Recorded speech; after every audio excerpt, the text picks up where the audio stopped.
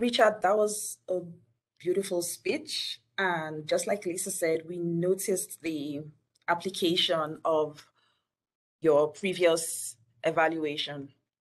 One of the things you did today that really caught my attention and that made your speech very interesting was that you added humor to it.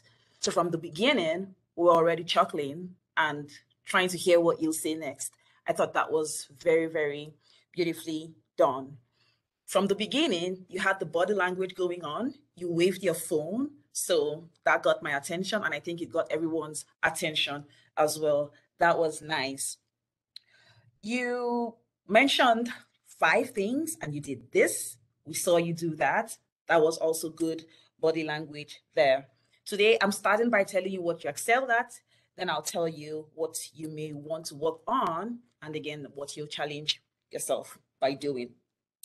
I'll say that the setting of your stage, as pretty as it was, I thought was a bit busy because I was looking at your couch. I'm like, oh, wow, that will fit in my living room really nicely.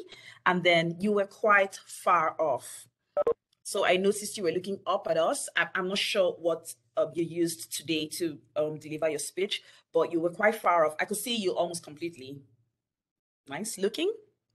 But I think you should come close, like a bit closer, so that we can actually see your face and we have that exact like eye contact with you. We can see your, your body move.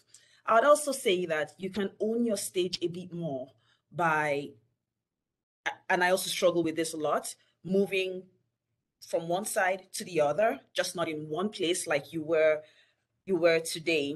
Again, the eye contact is quite important because we want to see you and know that you're engaging with us.